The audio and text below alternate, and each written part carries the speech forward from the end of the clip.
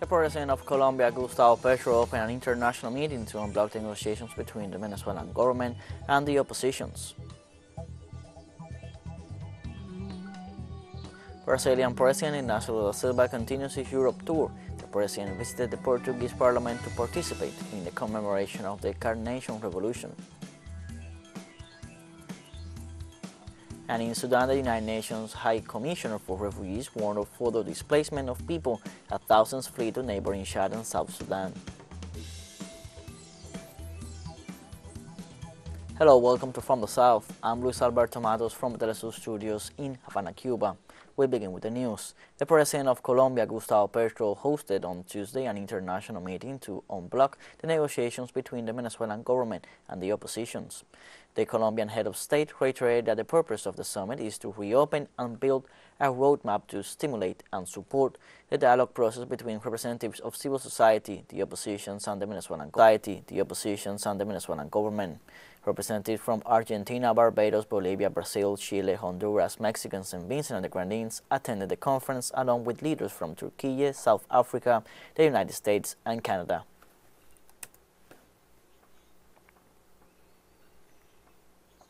During the international conference on the political process in Venezuela, the President of Colombia highlighted the need for Latin American countries to change their history.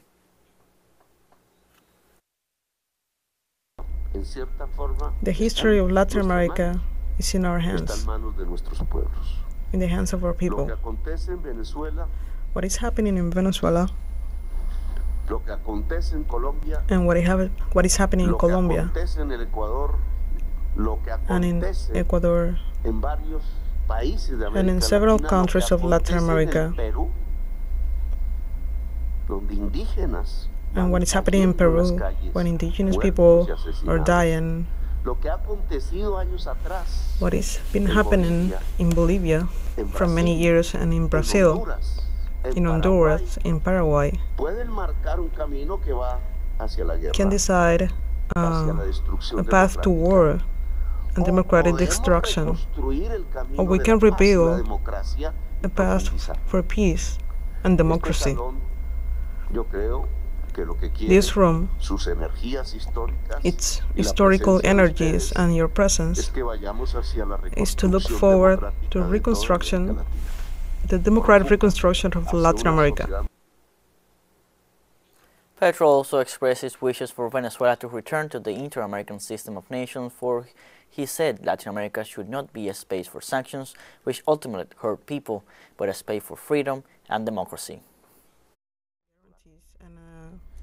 Election calendar, and the Venezuelan society doesn't want sanctions, because sanctions have made difficult the life for the Venezuelan people. The people suffering from starvation, running away from hunger, running away from misery. Latin America cannot be a space for sanctions. It has to be a space for freedom and a space for democracy. In our countries and in the case of Venezuela, we have to share this common path to establish an agenda for elections so the Venezuelan people can choose with freedom and without pressures. The Supreme Federal Court of Brazil began on Monday the prosecution and arrest of more than 200 people linked to the coup acts of last January 8th, when followers of former President Jair Bolsonaro stormed the National Congress and other government facilities. This is the second indictment process analyzed by the Superior Court, since the first one had about 100 names and most of the judicial officials already voted to indict them as guilty. Among the charges for which they will have to answer are armed criminal association, violent abolition of the democratic rule of law, coup d'etat, qualified damage against the union's patrimony, in addition to deterioration of demolished property. In total, 1,390 perpetrators were denounced by the Attorney General's office for their participation in the attacks by radical group perpetrators who were dissatisfied with Bolsonaro's defeat.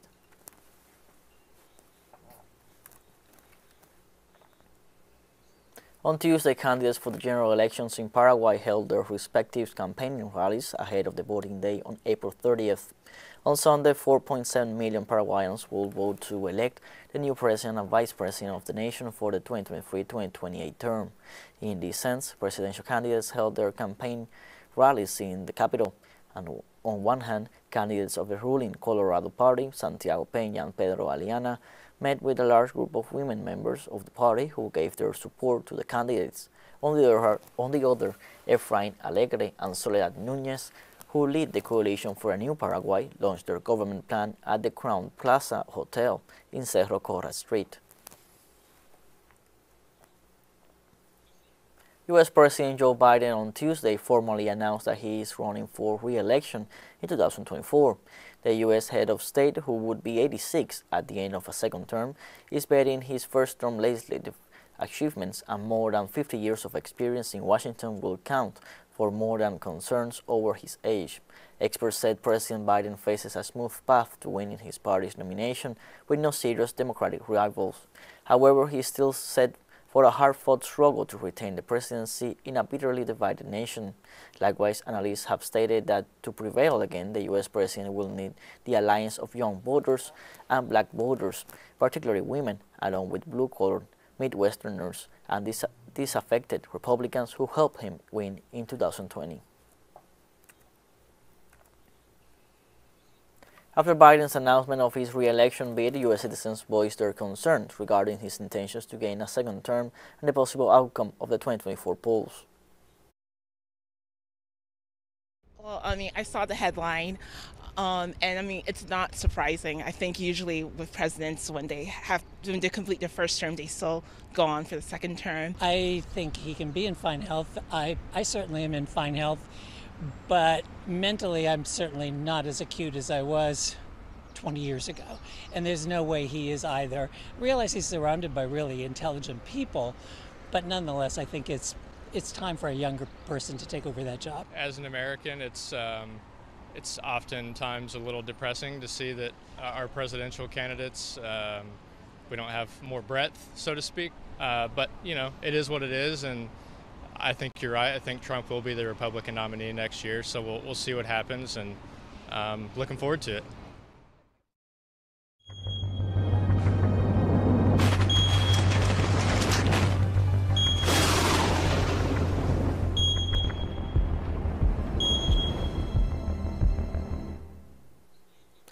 The shortage of rainfall due to global warming has forced the Panama Canal to reduce the draft of ships passing through the interoceanic waterway amid a water supply crisis that threatens the future of this maritime route.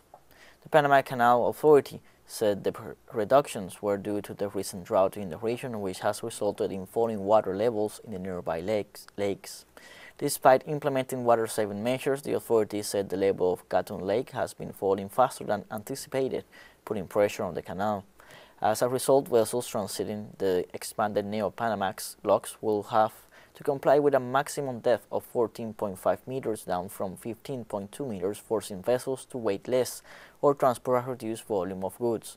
This is the fifth adjustment of 2023 dry season.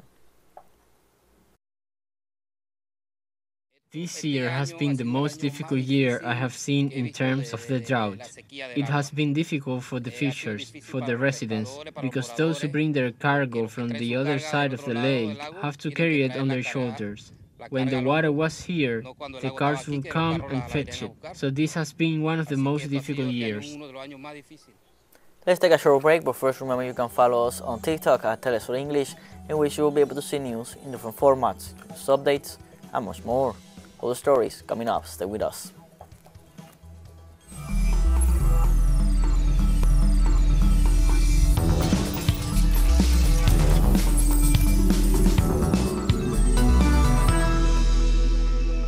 Welcome back from the south. The President of Brazil, Luis Inácio Lula da Silva, continues his tour of Europe. On Tuesday, the President visited the Portuguese Parliament to participate in the commemoration of the Carnation Revolution. With the ceremony on Tuesday morning, Lula concluded his visit to Portugal after meeting over the weekend with the President of Portugal, Marcelo Rebelo, and Prime Minister Antonio Costa. Meanwhile, Lula arrives in Spain on Tuesday, where he is scheduled to meet with businessmen and Spanish trade unions, and on Wednesday he will be received by the President of the government, Pedro Sánchez, and King Philip VI. This is Lula's first trip to Europe in this third term, in which he has maintained an intense international activity that included visits to Argentina, Uruguay, the United States, China, and the United Arab Emirates. The Italian Coast Guard confirmed that over 1,000 asylum seekers arrived from the southern island of Lampedusa on 35 boats that set out from Tunis on a journey during which 3 of the vessels sank. Coast Guard officials say that between Sunday and Monday they provided aid to a total of 35 boats carrying over 1,000 people, all of whom disembarked on the island. During its rescue operations, the Coast Guard and the Border Police rendered emergency aid to 3 vessels that were sinking. The first vessel in difficulty was located in Italy's search and rescue zone, a mishap in which 3 of the people on board are missing. Aid was also rendered to a second sinking boat in the Maltese zone, with 34 people being rescued but 20 others remaining unaccounted for. When authorities responded to the third shipwreck, they found only the lifeless body of 1 person in the vicinity. On Tuesday, the death toll after twin blasts at a police station in northwestern Pakistan rose to 17 and left 70 people wounded. According to Swat District's police chief, Shafi Ullah, among the casualties were 9 policemen, 3 citizens, and 5 under custody suspect terrorists. He also added that several police officers were among those wounded, out of which 8 are critical. In the meantime, preliminary investigations revealed that the explosions at the Counterterrorism Department police station in Swat District on Monday were caused by a short circuit at the ammunition store, which caught fire. So far, no group has claimed responsibility for the blast, which take place amid a rise in terrorism-related incidents in the country since the Taliban seized power in neighboring Afghanistan in August 2021. When the explosion happened, we arrived here and saw that the situation was very bad, and ambulance and police began to arrive and the rescue operation began. Guatemalan President Alejandro Giammattei is in Taiwan as a part of a 4-day visit at a time of growing tension between Taiwan and Beijing. The government of Guatemala, together with Belize and Paraguay, are the only Latin American countries holding diplomatic relations with Taiwan after Honduras broke its ties with the island last March 26. Giammattei expressed his solid friendship with Taiwan in a speech before the legislature and called on the international community to respect Taiwan's sovereignty and territorial integrity. For its part, China's foreign ministry said the government of Guatemala should not assist what it described as separatist attempts by the Taiwanese authorities and reiterated that the One China principle is an internationally accepted concept under universal consensus of the international community. North Korea's foreign ministry has expressed support for Russia on the occasion of the 4th anniversary of leader Kim Jong-un's visit and meeting with Russian President Vladimir Putin. North Korea's Vice Foreign Minister Im Chong-il said Korea wishes both the Russian government and people success in defending the legitimate security and interests of their country. The statement states that Russia and North Korea fall into a historical tradition of fighting against a common enemy and facing the foreign danger of war. Kim Jong-un visited Russia on April the 24th, 2019, and met with President Putin in Vladivostok. It was the first meeting of the two leaders and the first trip of the Korean leader to Russia since he took over in 2011. teleSUR English continues to grow. You can now tune in from 33 different African countries through StarSat, dial 461 and enjoy Latin American alternative broadcasts.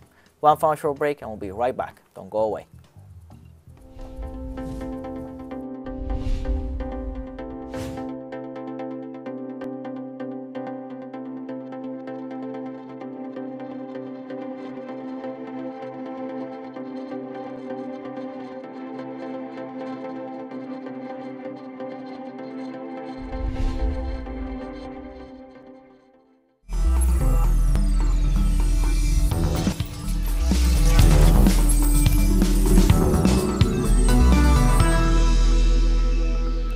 Welcome back from the South. South African President Cyril Ramaphosa announced on Tuesday that his country will withdraw from the International Criminal Court. The South African leader's pronouncements came during this reception of his Finnish counterpart, Sauli Vainamo Niinisto. Ramaphosa detailed that the stance was caused by the recent announcement that an arrest warrant was issued for Russian President Vladimir Putin, who is expected to attend the BRICS Group Summit in South Africa in August. In 2017, the African National Congress decided to abandon the Rome Statute after the International Criminal Court issued a warrant for the arrest of former Sudanese President Omar al-Bashir. Subsequently, that determination was abandoned and now resumed because of the stance of the international organization against President Putin, which is in several countries is seen as a biased, double standard, and politically motivated stance.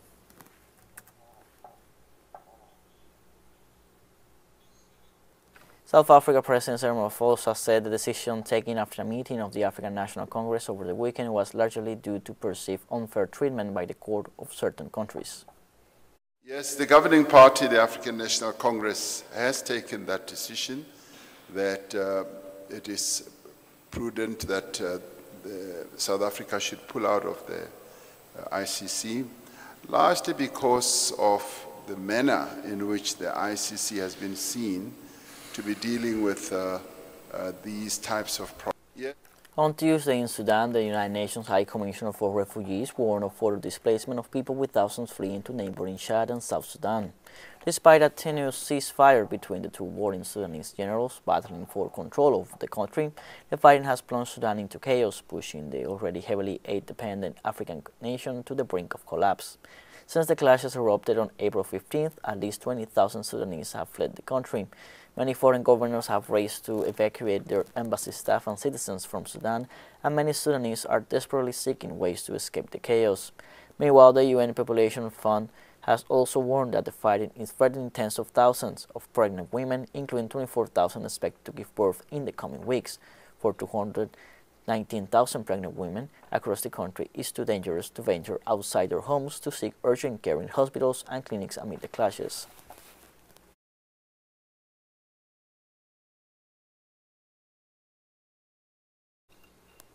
Meanwhile, the World Health Organization reports that in Sudan, a group of armed men have seized the central laboratory of the country's public health system. The laboratory harbors samples of dangerous viruses like polio, measles, and cholera. The WHO delegate in Sudan, named Said Abid, said the biological risk of these pathogens is enormous and reported that more than 450 people have died and about 4,000 have been wounded as a result of clashes between the army and the rapid support forces since April 15th. In Kenya, authorities raised to 89 the death toll among followers of a cult who were brainwashed to believe they would go to heaven if they starved themselves. According to Kenya's Interior Minister Kithure Kindiki, authorities have carried out exhumations of mass graves found in a 324-hectare area of the Chakahola Forest in eastern Kenya, where the self-proclaimed Good News International Church was based. Kindiki also stated that the death toll could rise further, as the Kenyan Red Cross said more than 200 people had been reported missing to a tracing and counseling desk it has set up at a local hospital. The cult's leader, Paul Mackenzie, was taken into custody on April 14th after a tip-off regarding the existence of shallow graves containing the bodies of a large number of his followers. He is refusing to take any food or water. Police said on Monday that another 14 cult members were in custody.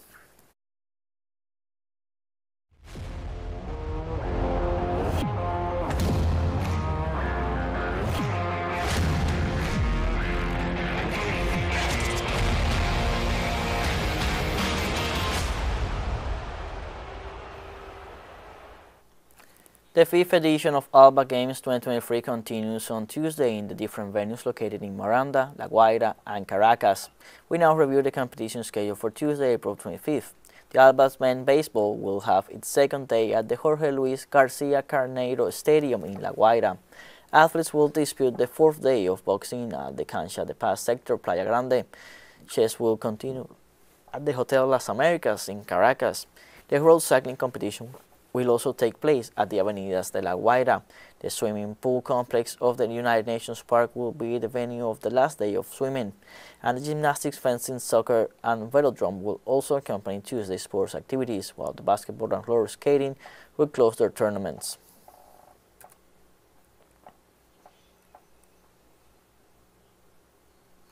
And after 5 days of competitions in the 5th edition of Alba Games, Venezuela so far leads the medal list with 84 golds, 91 silvers, and 69 bronzes.